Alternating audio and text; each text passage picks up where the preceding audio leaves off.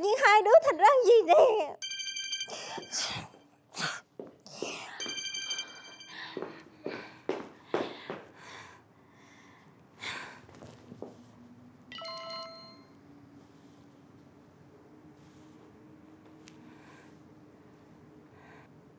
Trốn tôi đấy à?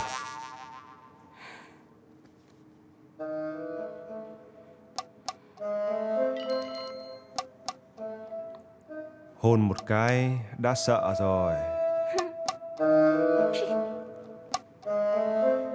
Sợ gì?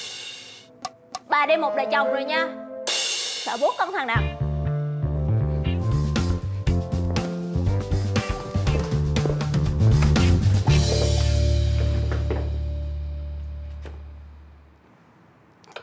Sao? Đi ăn phở không? Em mời chị. Cảm ơn anh.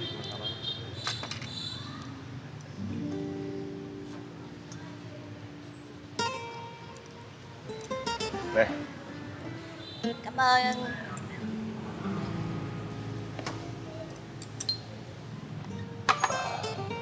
Chanh không?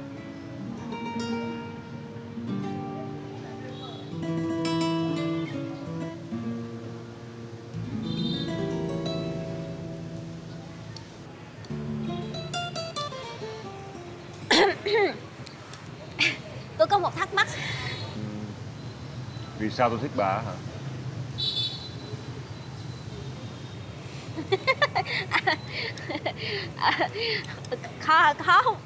Không phải chuyện đó.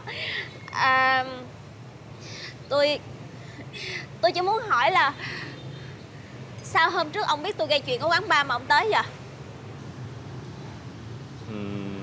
Tôi biết bà ở quán bar, nhưng mà lúc đến mới biết bà gây chuyện. Mà sao ông biết tôi ở quán bar? Thì... Nè. Hả? Sao ông trả lời tự nhiên cái mặt đần ra vậy? Sao mà ông biết tôi ở quán bar mà tới? Muốn biết thì biết thôi. Thôi ăn đi.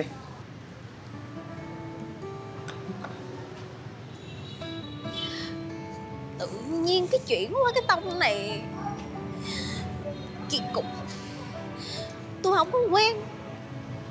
Vì bà đang thích người khác hả? Cha Vinh kia gì?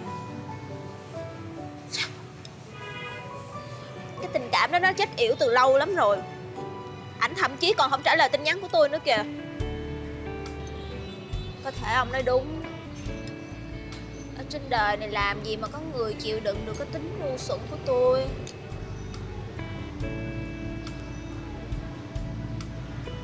Không chịu được sự ngu xuẩn của bà thì sao biết được những lúc hay ho của bà?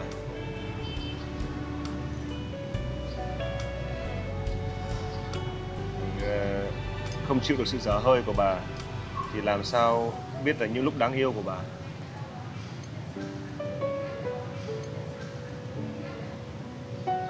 Tuy hơi âu lo cho chặng đường phía trước, nhưng mà tôi chợt nhận ra ở bên bà cãi cọ cũng vui, nhìn bà cũng vừa mắt.